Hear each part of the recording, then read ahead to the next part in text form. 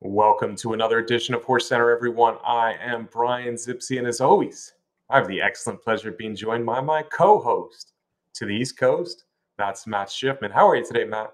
I am good, Brian. It is my excellent pleasure to be joining you also for HorseCenter.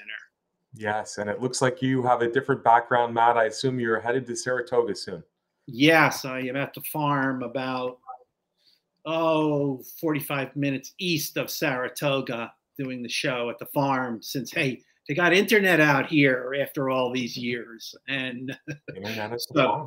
Okay. Well, the cows finally helped you out. Hey, Matt, let's before we start our race of the week, which of course is the Whitney, a big Whitney at Saratoga.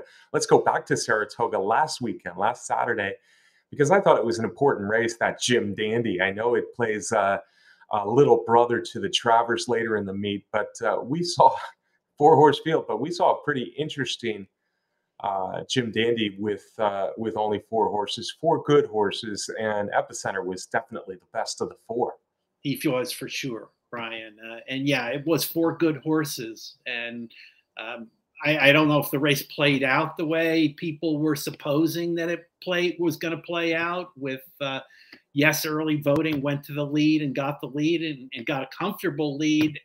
A lot of people were expecting Epicenter to be up closer and say, hey, I can't let that horse get away and give him a comfortable lead. Well, he got loose and had a comfortable lead. And Joel Rosario said, hey, I think I got the best horse. I'm just going to ride my horse. Took him back to fourth place, and it was an impressive victory. Kudos to Rosario. And that's Joel. You know, he rides the race the way he thinks he should, with the way he feels. Hell or high water. You know, he's wrong sometimes and people don't like it, but he was very right this time. Epicenter was the best horse in the race, Matt. No traffic trouble in a four-horse field. And yeah, no, I was one of the people that thought Epicenter would be much closer to early voting early, but he was dead last, and early voting had an easy lead. Early voting finished dead last, the Preakness winner. A little bit disappointing, although he wasn't beaten by all that much, but Epicenter clearly best. Zandon with a good return race in his first race since the Derby, but now 0 for 3 against Epicenter. And Tawny Port, I guess the long shot of the field, ran another solid race for trainer Brad Cox, setting up a very good Travers, now certainly headed by Epicenter. Yeah, without question. And you know, earlier in the year on the Kentucky Derby Trail, it was all about Epicenter, and he got a little bit forgotten after his very good performances in the Derby and in the Preakness, and now he's back and deserves to be one of the favorites heading into the Travers. Yeah, I would go as far as to say he is the favorite heading into the Travers. He sure looked like it on Jim Dandy Day. Now we have a big race at Saratoga, of course, a big card, several nice races at Saratoga, but we're going to focus on the Whitney this week, Matt, and it really, you know, if you added Flightline to this list, I think we'd have many of the best older horses in the country, but we still do have really good older horses here. Life is Good, Olympiad, Hot Rod, Charlie, a couple more from Todd Pletcher, American Revolution, and Happy Saver, and of course that super claimer Zoomer to round out the Whitney. But let's start from the rail out, Matt. American Revolution, I'm not sure he's going to run. A very good New York bred. He took a step forward in his second race of the year last time when he was second to Olympiad in the Stephen Foster. And I do want to reiterate, there was a lot of talk yesterday at Saratoga and at the draw from and actually Elliott Walden from Windstar. They've got two horses entered, and it seemed like there was a pretty significant chance that American Revolution might not run in the Whitney, but I think it's going to be more of a close to a game, you know, a game day decision with that one. But yeah, American Revolution won that Cigar Mile at the end of last year, got a grade 1, and most recently was second in the Foster behind the streaking Olympiad. Right, Cigar Mile winner as a 3-year-old, New York bred 3-year-old winning the Cigar Mile. That's news in itself. Obviously a talented horse. He ran a so-so return race in the Blame at Churchill Downs, but then came back and ran a much better race went second to Olympiad. I don't think he's the type, despite his one big win coming at a mile, I don't think he's the type where distance is going to bother him. Certainly at 9 furlongs, but maybe even up to 10 furlongs. I just don't know if this is a great spot for him down on the rail with all these horses who have a little bit more speed than him. Seems like a tough spot, but if he runs, if he doesn't wait for the Jockey Club Gold Cup against an easier group a little bit later in the meet, he's certainly a horse to consider. The number 2, I think, is a little bit more than that, Matt. That's Hot Rod Charlie. Hot Rod Charlie, of course, has been around for a couple years now. He famously ran a big second as a huge long shot in the Breeders' Cup Juvenile back at Keeneland. I emphasize Keeneland there because the Breeders' Cup is returning to Keeneland this year. Hot Rod Charlie ran some good races over in Dubai, Matt, before coming back with, I guess, a disappointing loss last time at Monmouth Park.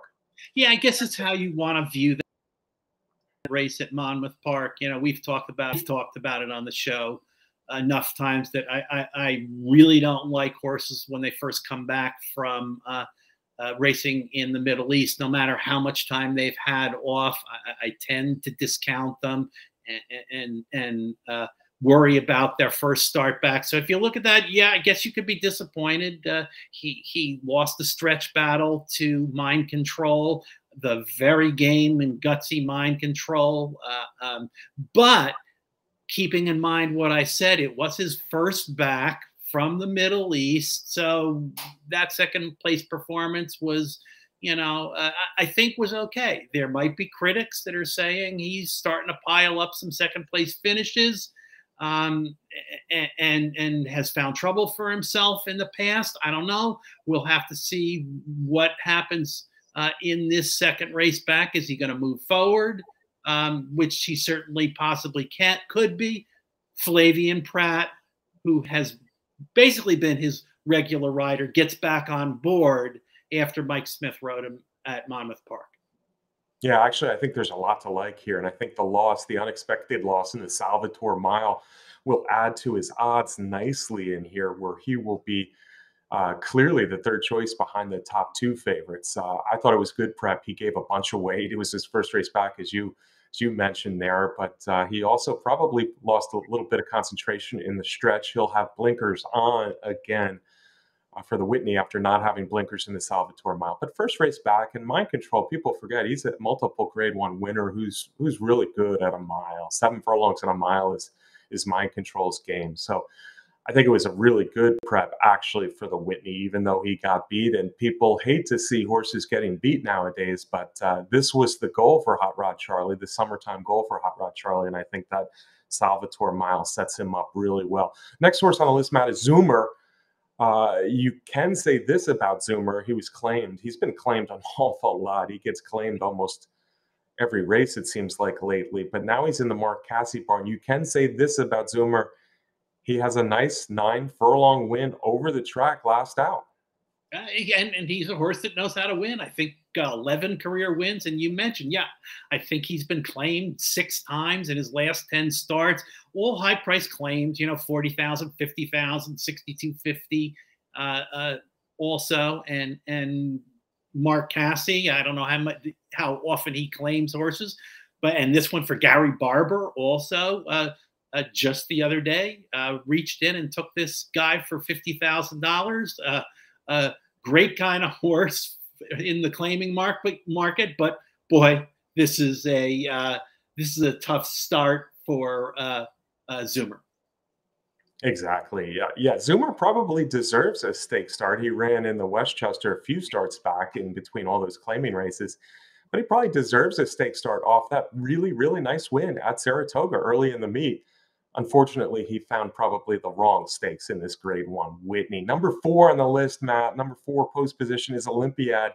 Trainer Bill Mott has the son of Speightstown streaking. I think you called it earlier in the show. That means 5 straight wins, 4 of them, the last 4 being graded stakes races. Yeah, Brian, I think I might have heard stories about the streaking era back, Brian, and maybe you being involved in it. I don't know. I don't know. Yeah, Olympiad, when the calendar turned to 2022, Olympiad had turned into a monster. and has won 5 starts since then. Beginning down in Gulfstream Park, he's got most recently wins in the Stephen Foster and the Ali Sheba at Churchill Downs. Before that, a couple of graded stakes wins at fairgrounds. Certainly, Bill Mott knows how to get an older male horse winning a lot of races in a row, and an amazingly consistent horse in those 5 races. If you look at his past performances and the running lines in those past performances, Brian, almost every race they're virtually identical.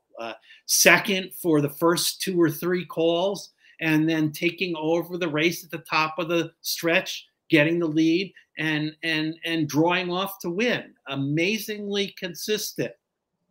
I don't know. This may be his toughest spot when you consider that he's running into Life is Good. Matt, I don't think there's any doubt in the world that this is his toughest test to date. A horse who showed talent at 2 and 3. He probably had a little bit of trouble in that Cigar Mile where he didn't run great late last year, but this year he's been a monster, 5 in a row. It almost worries me about the running line being so consistent. Seemingly he's had his way in all 5 of those starts. Interestingly, he beat Happy Saver 2 starts back in American Revolution last time at Churchill Downs. They're both in the field, but of course now we have Life is Good and Hot Rod Charlie, and it almost worries me because I don't know if it's all going to lay out quite as planned or as easily as it has in those 5 starts for Olympiad, because he has some pressure with him stalking Life is Good and Hot Rod Charlie, and then he's of course has Life is Good, who is a whole different kind of speed horse that he'll be chasing this time. Very interesting. You of course alluded to Cigar. You didn't say Cigar, but you alluded to Cigar. Bill Mott having this horse on a winning streak as an older horse. It's possible Olympiad is the horse to beat for the Breeders' Cup Classic. That's how good he's been. That's how good he's been in Kentucky the last 2 starts. But he has to get over this hurdle. This is a big hurdle of the Whitney. Now, he could lose the Whitney and win the Breeders' Cup Classic, but we want to see what Olympiad can do against true Grade 1 horses, and we're going to find out here in the Whitney. Number 5 is Happy Saver. Happy Saver, Matt, is the 3rd from the Pletcher barn, joining Life is Good and American Revolution, the 5th choice in the 6-horse field. A very classy horse who was able to win the Jockey Club Gold Cup as a lightly raced 3-year-old almost 2 years ago. He just hasn't broken through in stakes since. But on the other hand, I'm looking at his past performances: 2nd in the Clark, 2nd in the Ali Sheba, 2nd in the Met Mile. There's not a whole lot wrong with those running lines, but is he going to break through in a race like this? I don't know. But again, another really interesting set of past performances. We remember when this guy began his career and he won his first 5 races, and now he's got 4 second places in a row. And they're good second places, Bry. The most recently in the Met Mile when he was 2nd behind Flightline, of course. So, yeah. Can he get back to the winner's circle? I think eventually he will, but look at what he has to face in here. He hasn't been ducking the best, like we said, Flightline last time, but now you got Hot Rod Charlie, you got Olympiad, you got Life is Good. Another really tough spot for a very, very good horse. A very good horse who maybe, if that pace gets a little crazy up front, can make a run in the stretch, but only like him 5th best in here. I guess 4th best if American Revolution's not in the race. But another tough spot for Happy Saver. He, of course, he didn't threaten Flightline last time, and I guess he really didn't threaten. Well, he did threaten Olympiad in the Ali Sheba, but Olympiad was clearly the best the last 16th of a mile there at Churchill Downs. Finally, we get to the 6th, the outside. Irad Ortiz Jr. will be on Life is Good. Matt, Life is Good was one of those horses that went overseas and ran in the Dubai World Cup. It was his first, I guess, disappointing race of his career in that he faded to 4th. Hot Rod Charlie was one of the horses, along with Country Grammar, that beat him over in the Dubai World Cup, the 10 furlong Dubai World Cup, on a track that probably wasn't wasn't playing very fast. It was kind of a tiring track there at Maidan in late March, but he came back with a very nice win, going 7 furlongs, flashing that good early speed. 7 furlongs in the John A. Ney route at Belmont Park. Yeah, and you mentioned the fourth place in the Dubai World Cup, and besides that, the only loss that Life is Good has is a neck loss to the great sprinter Jackie's Warrior, coming off of a layoff last year. And I guess, that's only flattered even more so with the way Jackie's Warrior is running now. Any horse that can get within a neck of Jackie's Warrior off a layoff, playing his game in a sprint like that, that was a heck of a race that he ran. And talk about another horse with consistent past performances, Brian. Life is Good is one of them. If you look at his running lines, again, like we said about Olympiad, amazingly gets to the lead, regardless of the distance, whether it's, whether it's a sprint, whether it's the 1.125 in the Pegasus World Cup that he won, relaxes on the lead, takes control of the race, and wins it gate to wire. So here we are in this Whitney with the top two horses looking like the race could very well start out the same way, with Life is Good on the lead and Olympiad trying to stalk in second place, except you got that Hot Rod Charlie in there. Yeah, Hot Rod Charlie with blinkers. Life is Good. This kind of reminds me of last year when Nick Sko arrived at the Whitney and faced a very good field, but his speed was too much. Life is Good just has controlling speed. It'll be up to horses like Hot Rod, very, very good horses like Hot Rod Charlie and Olympiad to chase. And I think that's tough, especially at 9 furlongs here. Life is Good, for my money, is the horse to beat with the controlling speed from an outside post. Irad Ortiz, he's going to move in aggressively, let's say, as Irad tends to do. And catch me if you can with Life is Good in the Whitney. Still a very interesting race with a bunch of America's best older dirt horses, meaning at Saratoga. Saratoga sometimes can play to be a consideration of that track, can play a little bit different than some other tracks. So we'll see. The Whitney should be fun. Folks, I want to remind you, if you haven't yet subscribed to our YouTube channel here on Horse Racing Nation, go ahead and do that now. Matt and I sure do appreciate it. And on that segue, Matt, we're going to jump over to Mountaineer Park, West Virginia, Western West Virginia. Not the easiest thing to say in the world, but Mountaineer Park is hosting the West Virginia Derby. We weren't sure what was going to be our second race this week, but the West Virginia Derby, I think, came up pretty interesting, Matt Shifman. We have a field of 7, and a bunch of them ran in Triple Crown races. And I think the horse that might end up the favorite is the horse that hasn't been running in the Triple Crown. His name is Homebrew, but interestingly, the Mountaineer odds maker, morning line odds maker, has him as the third choice. He says We the People, coming off a little bit of a disappointment when fourth in the Belmont as a 7-2 shot in the Belmont. He's listed as the 2-1 favorite, Matt. The one thing We the People certainly has going for him is he has a lot of early speed. Yes, that's for sure. And we saw that early speed on display when he was prepping for the Belmont Stakes, and he won that Peter Pan convincingly, easily by open lengths on a track that was a good track, but it was sealed, a lot of moisture in it, and he certainly took to that, tried to use that speed and maybe steal the race in the Belmont Stakes, set the early fractions, but couldn't keep it going and finished fourth in that race. Yeah, and that's 1.5 miles, of course, the Belmont Stakes, as everyone knows. That's 1.5 miles. This is 1.125 miles. This seems more in line what We the People wants to do. Of course, a lot of people jumped on We the People as the lone speed in the Belmont, but 1.5 miles is tough. By the way, I like knowing when there's a son or daughter of Constitution in the race. We saw it with American Revolution.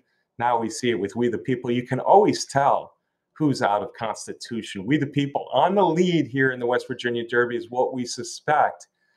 But I think Homebrew, Paco Lopez will be on him. Now, he's stalked the lead in those two nice stakes wins at Oaklawn Park and Monmouth Park last time. But I think with a quality speed horse like We the People, I see Homebrew and Paco Lopez, the aggressive rider of Paco Lopez, going after We the People early. And it's a class test for Homebrew, but I don't expect him to let We the People get away. Yeah, Paco certainly won't do that. It certainly is a little bit of a class test because we didn't see him in any of the Triple Crown races as others. That Oaklawn Stakes, I guess, is sort of a minor prep on the Derby Trail, but he had a lot of time between races from that win in the Oaklawn Stakes until the Pegasus at Monmouth Park. But both of those were impressive finishes. Again, he's taking time. That Pegasus at Monmouth was in June, and he hasn't run since then. I'm assuming that's what Homebrew needs, because again, a little bit of a layoff afterwards for Brad Cox. Yeah, very interesting horse, a son of Street Sense, and frankly, he's a horse that makes a lot of sense here in the West Virginia Derby. While Simplification, We the People, and Skippy Longstocking were running in legs of the Triple Crown, Homebrew was developing, getting better, getting his confidence up, if you will. The one thing I worry about Homebrew, looking back at that Oaklawn race and the Monmouth Park race that he won so easily, the Pegasus, there really wasn't much in either of those races. Looking at the horses that finished second, third, and worse, Homebrew has not beaten good horses yet, and there are good horses in this race. So that's something to think about. Homebrew, the horse I'm predicting will be the favorite. Another horse who needs to get bet in here, of course, is Simplification. You could call Simplification the class of the race. I guess there's a few other horses that could take issue in that, but Simplification, two-time stakes winner this year. He ran against really good horses in Florida, getting a win in the Fountain of Youth, running a very good race in the Florida Derby, the Grade 1 Florida Derby. And then he ran a very good race at Churchill Downs in the Kentucky Derby to be fourth there, Matt. The Preakness, I guess he bled, and that was his one real disappointing race of the year. Yes, absolutely. A horse that you and I both have talked. We both talked about a great deal on the Derby Trail for Antonio Sano. I think he deserves to get a lot of attention at the windows. Talking about the class, running in two of the Triple Crown races and running so well in the Kentucky Derby. I hope there's enough time between having bled in the Preakness and running in this West Virginia Derby. But it seems like a very good spot in which for him to come back. Yeah, it's about 2.5 months since he bled and faded to sixth in the Preakness. Not a great race for Simplification there, but certainly the bleeding would be an excuse why he was beaten less than 10 lengths, but not quite as good as many starts he made. Maybe he's the horse to beat in here. Trainer Antonio Sano seems to believe that he is back and healthy and working well for this test in the West Virginia Derby. It's a good test. It's a $500,000 race, and it drew horses who are eligible to come out of this and go straight to the Travers or perhaps the Pennsylvania Derby at Parks in September. Those are the three favorites, and yeah, it's not easy to decide who will be the favorite. I said Homebrew, but I certainly could see Simplification or We the People getting bet quite a bit as well, and maybe they would be the favorite. Skippy Longstocking on the outside, Matt, I don't think will be one of the top three on the odds board, and the morning line maker seems to agree with me here. He's at 5-1. I think that's interesting odds. If you look at Skippy Longstocking, he's faced Mo Donegal a couple times, early voting a couple times, Epicenter, all in his last three races, and now I just said it was a very good field, but he drops down in class. You'd have to say that after the horses he's run against in the last three races, and he's been pretty competitive. I thought his last race was his best yet, where he chased We the People and beat We the People for third in the Belmont. If you look at his race 4 starts back, before all those monsters he faced, Mo Donegal, early voting, Epicenter, so on, was a nice rallying win in a 9 furlong allowance race. And that gives me hope in a race where I think there's going to be a decent pace in here and a track that you can rally on. That gives me hope for Skippy Longstocking in the West Virginia Derby. Yeah, I think that's completely reasonable because you were talking about finishing third in the Wood Memorial, behind behind the eventual Belmont winner, Mo Donegal, and fifth in the Preakness, and then third again in the Belmont Stakes, which, you know, was a surprisingly good performance. So, yeah, maybe this West Virginia is a little bit of an easier spot. Yeah, he's been double digits in all those races, the Wood Memorial, the Preakness, and the Belmont. He was a good third in both of the New York ones. Safi Joseph has been winning again lately. I think it might be a good spot for Skippy Longstocking. The last horse I really want to mention in here, Matt, is King Ottoman. King Ottoman from another trainer who's been getting hot lately. That's Steve Asmussen. King Ottoman has only won one race. It wasn't a maiden race, though. It was the Texas Derby. Down on the rail, he made a move in the Indiana Derby, but couldn't sustain it in the stretch and finished third in the Indiana Derby. This is his toughest test to date, but Son of Curlin could move forward off of that effort in Indiana. Yeah, and you said it. Who's hotter than the Steve Asmussen barn? We, you know, for a couple shows in the past, we were talking about how hot Brad Cox's barn was. Clearly, that's shifted over to Asmussen with the big wins at Saratoga, and this is you know, a nice horse with that Texas Derby win and the third place in the Indiana Derby. Sounds like, you know, these mid-major derbies, he fits right in, moving over to West Virginia. Yeah. Anybody else you want to talk about of the long shots in here, man? Nope, I don't. Okay, Corvair is a really well-bred stakes winner, but his last two were not good. I could see him developing into a nice horse, but it's hard to get on his bandwagon here. And JR's Gift is a big long shot. Matt, it's that time again where we put the pedal to the metal a little bit and ask you for your top selections here. I'll give mine as well for the two races we looked at: the Whitney Grade 1 $1 million from Saratoga, and the $500,000 West Virginia Derby from Mountaineer. All right. Am I starting, Brian? Whitney, Matt, you're up. Whitney starting. Well, Brian, this horse has been training really, really well. This horse loves to train, but he's continued to train really well up at Saratoga for the Todd Pletcher barn. I think Life is Good is just too good for this field. Even though it's a really good field, I can see him once again doing what he does, going out to the lead, and then Hot Rod Charlie and Olympiad maybe knock heads in second place right next to each other. And Life is Good is my Whitney pick. Matt, you chalk-eating weasel, you're on the favorite again. I am your weasel brother in eating chalk this time, Matt. I agree with you. Life is Good. We're both on the favorite in the Whitney.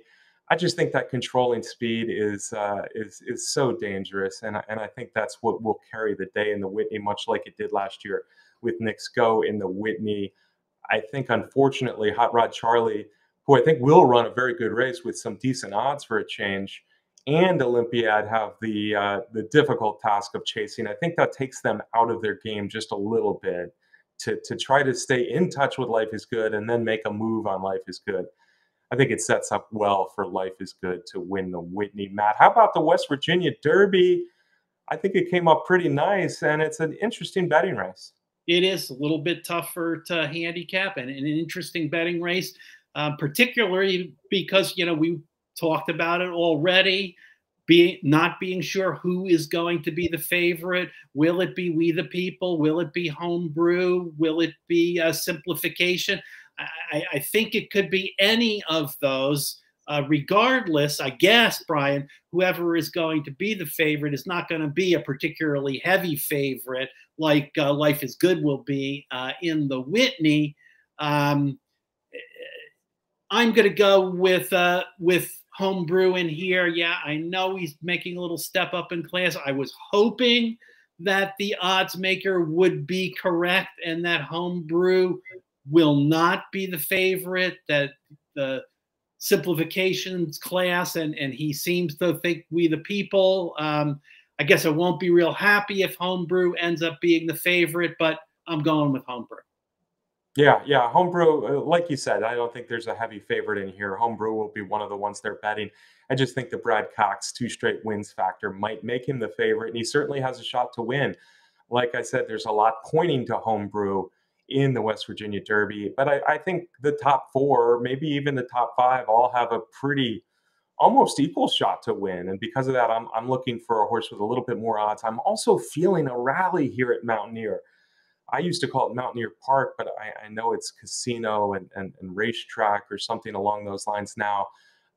I've seen horses rally at this track, and I think maybe Homebrew and We the People, and maybe even Simplification, although he's kind of an epicenter type. We don't know if he's going to be near the lead or coming from back. But I know Skippy Longstocking will be rallying in the stretch. I think 9 furlongs will suit him. I'm feeling a rally, Matt, so I'm going Skippy Longstocking, the likely 4th choice to win the West Virginia Derby. All right, folks, that's it. That's the show. But before we go, we need a party shot from you, my friend, Matt Shifman.